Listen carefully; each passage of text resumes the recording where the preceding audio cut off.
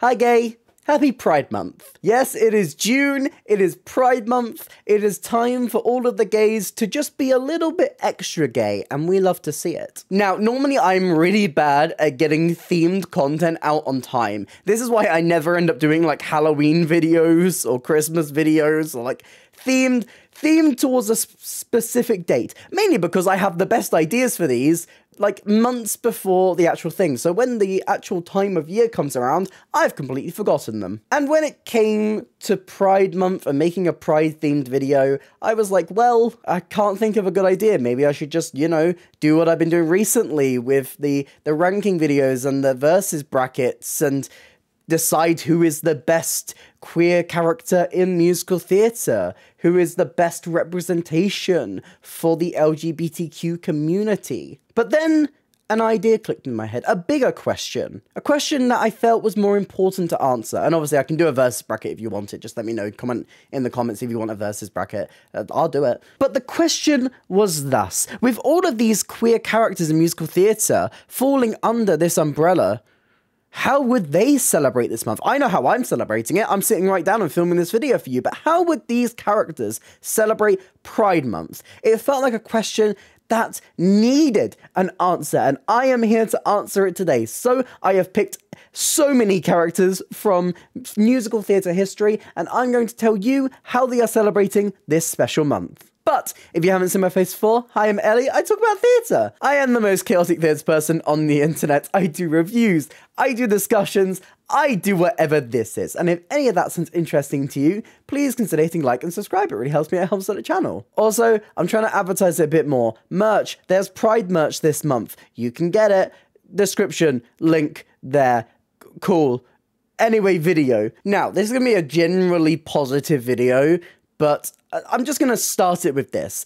Right now is a fairly scary time to be a part of the LGBTQ community. We are seeing more and more people trying to tear us down. We're seeing more and more laws being put into place that aim to take away more and more of our rights. It is getting harder and harder for us to be as bright as we would like to be with ourselves. So if you are enjoying this content, if you are supporting us during this month, I want to hit home the message just before I go into this really positive and cheery video that we need as much help as we can get at the moment. Speak out against these bills in America and laws over here in the UK and across the world where they are trying to diminish us. Allyship is a lot more than just accepting us, it is supporting us and helping us out when we need it most. And at this time, we need it most. So, we're going to dive into these different characters. Let's start with May from & Juliet. And I think the thing about & Juliet is it's already so bright and colourful, and they're also accepting of May, that I think it's not only May who is going to be celebrating Pride Month. Everyone in & Juliet is going to be surrounding May and celebrating with them. I can imagine this little family of friends all going and getting excited to celebrate Pride. They'd be going to the parades, they'd be going to these events. I can picture Juliet helping them all get into like super glam. They are going to have the best outfits at Pride, and you know it. And I feel like that is such a thing that captures the vibe of & Juliet. They are celebrating and they're being the most. They are all going to be the most. Another character I feel like would celebrate by going to like parades and stuff would be maybe someone like Damien and Janice from Mean Girls. You know, these two are the perfect pairing of gay man and lesbian. This is a match made in heaven. I like to think that the movie nights that Damien and Janice do suddenly get even fruitier during Pride Month. You know, they have like this long list of films that they'll save specifically for this month, just for them to go through and watch. What are some fruity films they could watch? Why has Carol come to mind? If you haven't seen Carol, Carol is great. That would be Janice's pick. Damien would not pick that. I feel like, you know, they go to like one parade maybe, but the rest of their Pride Month would be celebrated at home. You know, all they need to celebrate Pride is each other. And I think that's the beautiful thing about Damien and Janice's relationship. They just like propel each other up. They are like so completed by each other's presence. It's glorious. We can also dive into some of the characters who I feel like would be performing at Pride. I mean, the obvious ones would be characters like Lola. Lola is going to put on a show. But I mean, is Pride Month really that big of a deal to Lola? Maybe not, I don't know. I feel like Lola is someone who carries their identity and carries their pride as a drag queen so strong that I don't think it matters whether it's June, July, or August. They will be putting on a show for everyone, and everyone will be watching. Someone who I think is going to carry Pride Month a little bit more with them is maybe someone like Jamie New. Jamie is new to drag, and I feel like as he's kind of coming of age and finding himself in this new space, I feel like he's more open to kind of take it all on board, you know? Not only would Jamie be performing, but he is there every single Pride he can go to. Any local Pride he can find and get to, he is going to. He is making the most of this month. He is making bank, probably, from these drag performances. And I think he's just enjoying it, you know? He's just having the most fun. Living his best life, as they say. Other characters who could be performing, I think of Rent, honestly. Obviously, there's Angel, who is also a drag queen, fits into that drag queen plan. But also Maureen. I feel like Maureen would be putting on some protests. Maureen would be putting on her performance protest, and she'd be having a grand old time. They would all become slightly more fruity, but even more nonsensical, if that makes any sense. Maureen and Angel from Rent would maybe team up. Maybe they would team up to put on their performances. I mean, they are already good friends. Joanne, though, the girlfriend of Maureen, would probably rather, you know, have a quieter Pride Month. I feel like she's not going to be one who is, like, massively up for going to many Pride events. Maybe she would like to more lean into the protesty things, or, like, the marches and stuff, but you know, I feel like she is very supportive. I mean, we see her trying to juggle in Rent this performance protest. Even though she has no clue what she's doing, she's still trying to help a little bit. So would she rather be at home? Yes. But will Maureen drag her to every Pride event that she's going to be performing at? Also, yes. A suggestion I saw that I found really funny was Clifford Bradshaw from Cabaret. Cliff is not a person who's going to be celebrating Pride very much. I mean, even in the musical, he still doesn't really seem like he really accepts his bisexuality that much. Of course, we learn through the events of Cabaret that he does find himself attracted to men. It's kind of more on the fence whether he actually does love Sally Bowles or not. Ironically, I feel like if they were to go to Pride, Sally Bowles would be way more into it than he is. You know, Sally Bowles would find it thoroughly interesting, would be asking a million one questions, would probably be performing as well, maybe. Cliff, as someone who is a bit more shy, would probably rather be at home, maybe. You know, he's still not fully open with himself. Even at the end of Cabaret, he's still not fully open. Of course, some of that is obviously part and parcel to, you know, the time periods and the different locations he's been living in. But yes, as we all know, Sally would be a demon. Sally would be a demon at Pride. We'd be loving every single second of it, and we love to see it. Poppy and Nikki from Standing at Sky's Edge, I found so cute. Ooh, okay. I feel like they would prefer a quieter Pride Month. You know, they would be celebrating at home. You know, maybe with a nice glass of wine, they would be celebrating. They're still kind of in the process of rekindling that relationship, and, you know, maybe they'll go to, like, one event. Maybe they'll just, you know, watch the parade as it goes down. I feel like they'll enjoy a quieter Pride Month than some of the other characters on this list. Do you know who isn't celebrating a quiet Pride Month, though? Enid Hoops from Legally Blonde.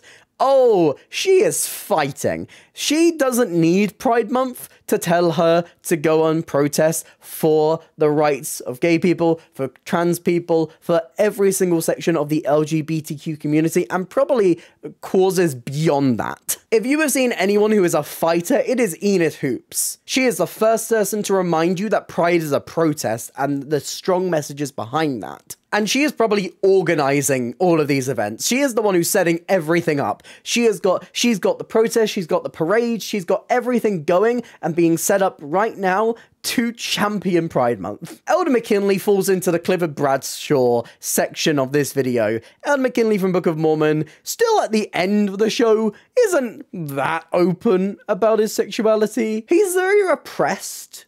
He's a repressed little fruit, and, you know, that's fine. When he opens himself up a bit more, maybe he will be a lot more open to celebrating Pride Month. He's got a journey to go through. He's got to, you know, find himself. He's got to realize these things. He's got to open himself up to being honest about himself. And maybe then he'll join in a little bit with the Pride Month festivities. Frankenfurter does not know what Pride is. This is an alien. Man has not heard of Pride. Of course, with the creation of Rocky Horror Picture Show and the show Rocky Horror Show without the picture, there is a lot of iconography used with the creation of these characters that link very heavily to the LGBTQ community, mainly thanks to Richard O'Brien, who is indeed a bit fruity. But Frankenfurter, you know, it's hard to lump it into that community when, you know, he's an alien who probably does not know this. How long has he lived on Earth? We still don't really know. You know, he may be making a man with blonde hair and a tan, and, you know, I feel like they would probably enjoy Pride Month. They probably just walk down the street in their normal outfits and people would just think they're going to a Pride event anyway. They probably accidentally find themselves at one. But I don't think they're purposely celebrating.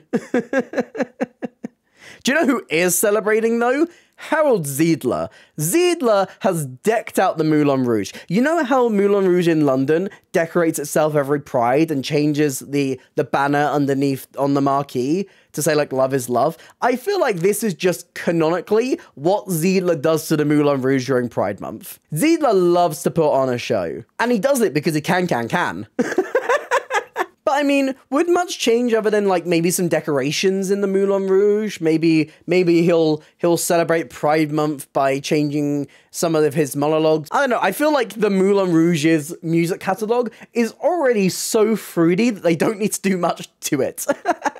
They can leave it as is because it is fruity as all hell. But yeah, I feel like Zeidler would love Pride Month. Zeidler loves any opportunity to be even flashier and camp than he already is. Kurt and Ram's dads from Heathers is a really interesting suggestion that came from Instagram.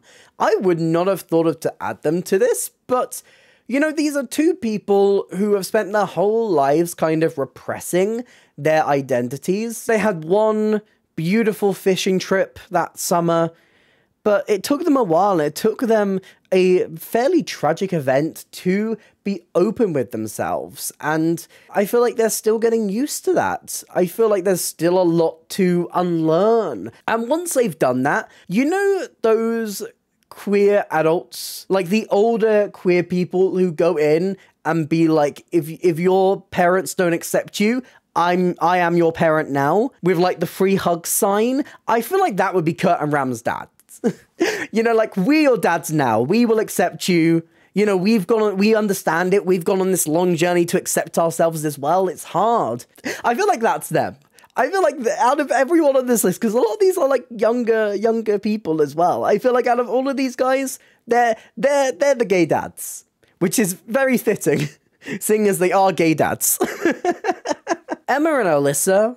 Ooh, that is an interesting one. They're obviously from a town where it's not overly accepting to be queer, and I feel like once the promise happened, they'll move out of that town and they'll be so much more open and free with themselves. I feel like they're celebrating Pride. They are celebrating Pride to a T. They're going above and beyond, and they're really opening themselves up to it because they haven't been able to experience that before. Coming from the town they live in, coming from families who may not fully accept them, they've had to repress a lot. They've had to hide a lot. And now that they're able to be open and free, I feel like they're taking full advantage of it. You know, they're going to these events. They're getting fully dressed up, I feel. I can picture them doing each other's makeup.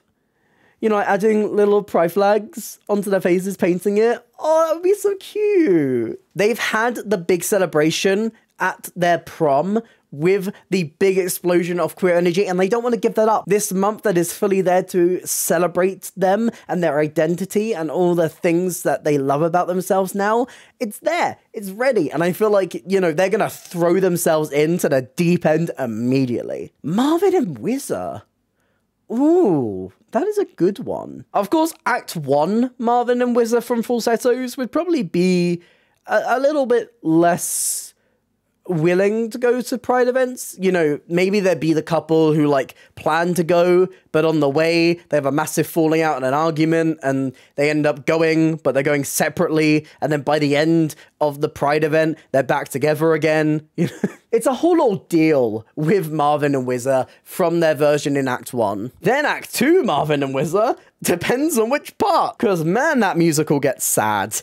Oh boy. I feel like when they've come back together, when they've both grown a little bit more, when they're feeling more secure about themselves and their relationship, and they're like, you know that bit in A Day in Falsetto Land where they're playing tennis? Like, I feel like that is like the peak of their relationship. That's when they're like at their best, when they're feeling open with each other, when they're feeling secure with each other. That is the two of them where I feel like they go to Pride and they'd be able to fully celebrate it properly. No arguments, no falling out, just a celebration of them and everyone else who is allowed to be open and free with themselves. And if we want to get sad for a moment, I feel like they would even be celebrating as Wizza gets sick. Because of the messaging of Falsettos about family and the extension of family, I feel like they would all celebrate that a little bit more. All coming together to celebrate one another. I feel like that is the joy of that tight-knit family that they create as you go through Falsettos. But man, this one feels really sad knowing the ending of Falsettos. Georges and Albin from Lacage, well, obviously Albin would be performing. Lacage at Falls is already the fruitiest place on earth. They don't need to do anything additional to it to make it perfect for Pride Month. Albin would probably choose some special numbers to do. Again, like Falsettos, there's a very tight family that is made between these two and George's son, and of course George's son's girlfriend. I feel like they would all be celebrating together perfectly as a family. It's hard to imagine Lacage becoming even fruitier. I feel like they would probably achieve it. They would be hosting the Pride events. They would be running them. They would be making sure that it is perfect. They're having the most fun. Rod from Avenue Q. This is another character who spends most of the musical being, you know, a little bit quieter with their sexuality. They're not quite ready to come out yet. They've got a crush on their straight roommate.